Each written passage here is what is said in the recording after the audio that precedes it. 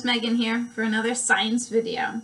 So this week we are going to be doing something called a rainbow paper towel. Okay, so here are some of the materials you're going to need. First thing you're going to need are 2 glasses. They can be any size. You're also going to need water.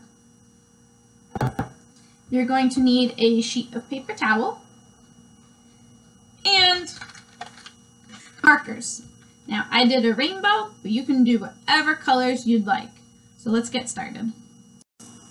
Okay, so the first step that I did was I took my glasses and I filled them with equal amounts of water. I filled them almost to the top. They're about an inch shy of the top. But again, any size glasses would work. Just make sure that they have water in them.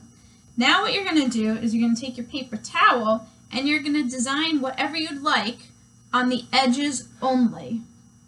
Okay, so let me show you what I mean. I already made one here. So I said rainbow, so I made the rainbow on 2 sides of the paper towel. Now there's a reason why I didn't color in the whole paper towel. Okay, so this is when your hypothesis is going to come in handy. So my materials are this colored piece of paper towel, but not all the way colored, and 2 glasses of water. Now let me explain what the step is going to be. I'm going to take this paper towel and I'm going to be putting it in the glasses of water on each side. Then the hypothesis is going to be what's going to happen to the paper towel or the water once I do this.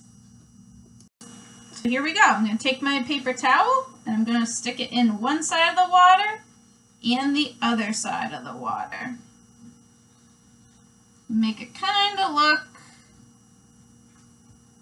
like a rainbow. Alright friends, let's make some observations. What's happening so far?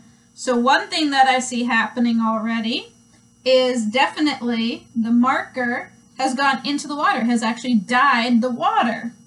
I got some on my hands too, that's okay. Okay, so here's what I'm going to be doing. I'm going to leave this in here and I'm going to set a timer. And I'm going to set it for about 15 minutes. And in 15 minutes, I'm going to come back and check and see what's happening. So I want you guys to watch very closely as to see what's going to happen to your paper towel. Make your hypothesis. All right, everybody. Let's check it out. I hope you've been doing this. I did it for almost 15 full minutes. All right, and let's check out and see what is happening here. So what did you guys notice? I know I didn't really come up with a hypothesis for you because I didn't want to give it away. So let's see real quick. What do you think was going to happen? So I thought to myself, yeah, if you're putting some marker in water, the water is going to change color. So yes, of course that happened. But something that I didn't think about was, oh look, the water has actually gone down. The paper towel looks like it's absorbed some of the water. Now I'm going to teach you 1 word or 2 words, and then I'm going to explain this a little bit more. So let's just check this out real quick. Ready? Check it out. So it did, in fact, make a rainbow. And here's the word that I'm going to teach you. This is what we're going to talk about, and I'm going to explain it real quick. That says capillary action. I know, it's a big word.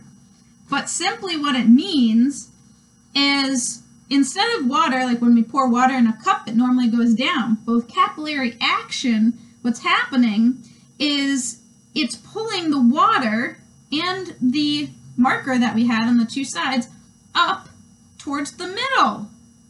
So that's really cool. That's actually lifting up the water and the marker particles, okay, the molecules, up through the paper towel. And it met almost right in the middle.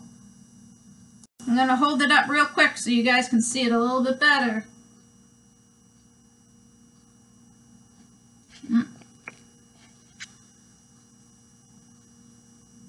There we go. So yeah, there's really not any more marker on the sides where I put it in, but look, it all came in the middle. That was white before.